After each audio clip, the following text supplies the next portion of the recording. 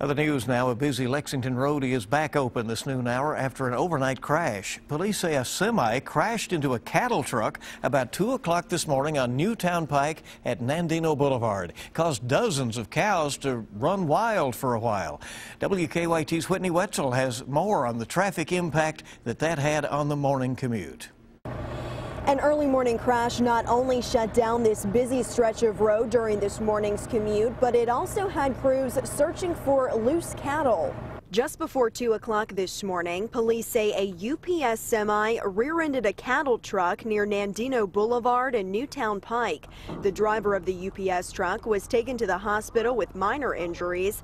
Police say several cows got loose after the crash, but many others were stuck inside of the trailer for hours. It was carrying about 70 cows. At least 2 of them had to be put down on scene, and several others were also injured.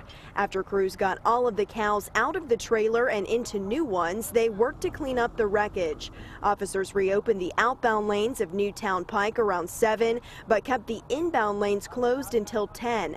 The closure created a traffic nightmare in many areas. People that are coming to the Bluegrass Parkway from the interstate, this is their route.